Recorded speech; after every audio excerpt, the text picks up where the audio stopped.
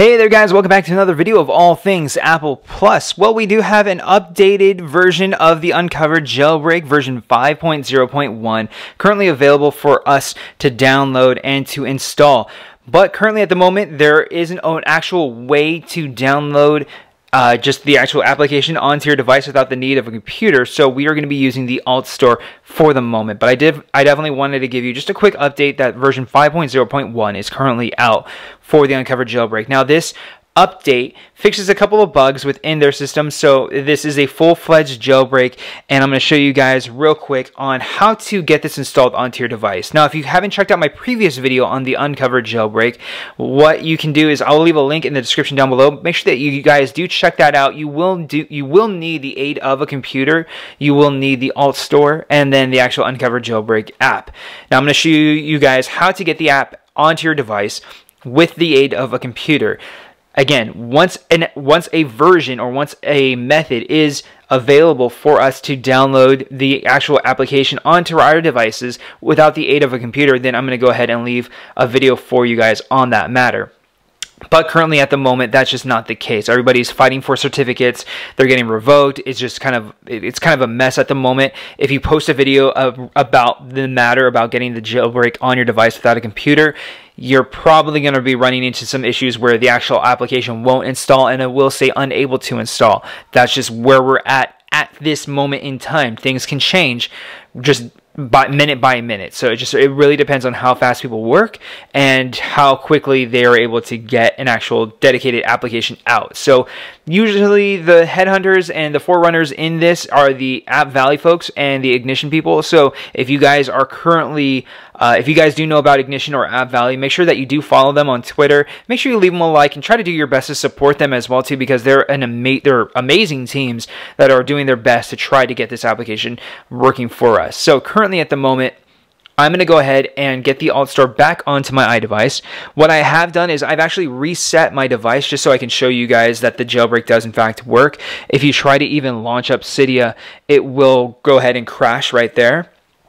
So I am currently not in a jailbroken state. I have restarted my device, which is just to make sure that everybody does know that this jailbreak is a semi-untethered jailbreak, meaning that if you do turn off your device and then turn it back on completely or reboot your device, you will have to reinitiate the jailbreak process again. So meaning that the jailbreak app will stay, the Uncovered app will stay on your device, but you will need to make sure that you hit the jailbreak button if you ever reboot or if your battery runs out and you need to restart your device. Your device will revert back to a normal state if you have different themes, so you'll see normal icons. You just need to make sure that you hit the reboot or the re-jailbreak button. Nothing too crazy.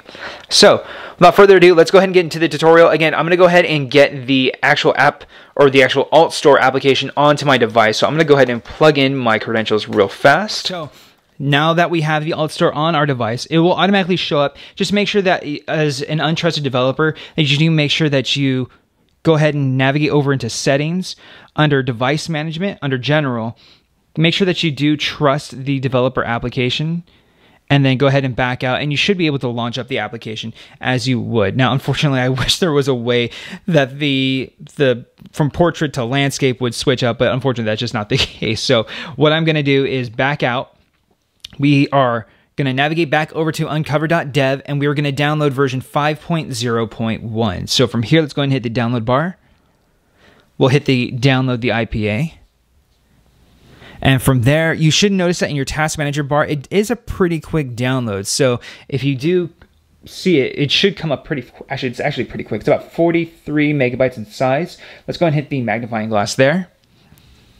Perfect. And then we can go ahead and tap on the application. It will redirect you over to your Files app. So make sure that you do tap on the application, hit the share option, and then from the share option, you're going to scroll over till you see copy to Alt Store, and it should automatically copy to Alt Store. Now you will need to plug in the Apple ID and the password that you used to install the App Store in the first place. So I'm going to go ahead and do so right now. Perfect. Now upon entering your credentials correctly, you should see under the My Apps that the application will start to install and the actual Uncover application will show up as sideloaded. So we're going to go ahead and pull out and go into our Uncovered Jailbreak application here. We're on version 5.0.1 and we're going to go ahead and update. So we're going to hit the jailbreak button right here. the jailbreak should go ahead and commence. Make sure that you guys do support Everything Apple Pro and the Uncovered Jailbreak team on Twitter. And if you guys do have a chance, check out the different cases. Actually, I'm thinking about doing a little gift or a little tutorial, not a tutorial, but a little giveaway when it comes to these cases. And I gotta say, this is probably the funnest part of the little jailbreak now. Anyways, let's go ahead and hit the X button here. And it says the jailbreak completed. There was no error occurred. The device will now reboot into the jailbroken state. So hit OK. And you should see your device go ahead and respring. And then if it reboots like so, go ahead and make sure that you can run Cydia. If not, then you will need to initiate the jailbreak again. So let's go ahead and plug in my passcode real quick. Go ahead and launch up Cydia. And Cydia launches up perfectly. So the jailbreak did take, in fact, the first time. So there wasn't any sort of second time that we would need. So it looks like that might have been the bug that was fixed. But for me, it worked out for the first time. So I hope you guys do like this video. Hope you guys like this little tutorial on the matter. If you guys did, please leave a like, comment, subscribe. If you have any questions, any problems, please let me know in the comment sections down below. And I'll do my very best to make sure that I assist you folks. Have a good rest of your day. Happy Memorial Weekend, guys. Take care. Peace.